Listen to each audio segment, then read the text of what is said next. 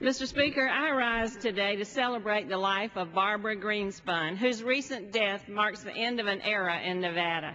With her sad passing, we have lost a remarkable individual who gave so much of herself to our community.